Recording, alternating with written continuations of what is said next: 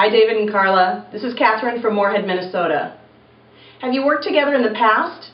And how do you feel that your acting styles have complemented each other? We hadn't worked together before. First time. I'm a fan of David's, and it was like such a. You know what's interesting is that it was a really just organic, very easeful fit. Yeah, I came in, I auditioned for the piece, and then I came back I think a second time, and it was just a sense of just playing off each other and the energy, really. And also it was really important that, you know, because Kathy is a strong woman, this character, that her husband, and obviously he's portraying a real person, Ed Rush, but that the actor be somebody who is a real man and somebody who is very strong, and ultimately you're going to get a sense of his heart.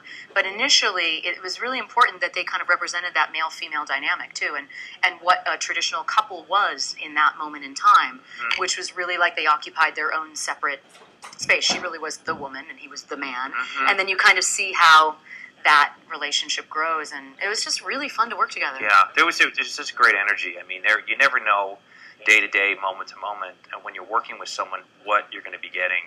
And in order to be able to absorb what the other person is giving you and being able to react to that in a very natural, organic way, I think complements itself to the person you're working with. And when I was working with Carla, that energy was relatable and understandable to me, because you can always run into points where you have people that the energy is just too chaotic. It's all over. You just have to find how it works and work with it rather than fight it. You know? And it was also really cool because David's from Philly, and I hadn't spent that much time in that part of the country, and so it was also really wonderful to kind of talk to him about the place and sort of really get a sense of where that, you know, where the headspace is even, and you know, it was just a very thankful.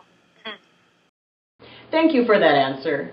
I'm wondering, what did you do to prepare for the roles of Ed and Kathy Rush? And did you have an opportunity to speak with the real Ed and Kathy Rush? It was funny because Ed Rush, when I was in high school, my freshman year, I had a friend who took me to basketball games, the actual Philadelphia 76ers games, and lo and behold, the person who took me was Ed Rush. So I basically was getting schooled at 14, 15, and amazed to be able to be on the parquet with a real ref, around real players. And I think I went to maybe 3 or 4 games with him, with my friend. And then you cut to doing this film, it's like, wait a second, I remember going to these basketball games with you, and getting into his headspace for me, again, was being able to work in Philadelphia. Yeah. Actually wore his actual NBA uniform, the top, I think for a couple of scenes, or for like one scene. So I had to make sure I was really in shape. I was sweating bullets on that one.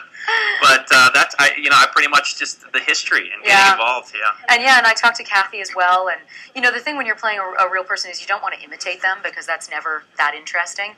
But it's really important to get their essence and sort of what they were about. And within about an hour of talking to Kathy, I was like, wow, this woman is awesome. And no nonsense. And really just sort of like many people who accomplish things in the world in a really amazing way, she was just one foot in front of the other and really believed in what she was doing. And I was incredibly inspired by meeting her, and it definitely informed a huge amount of my performance.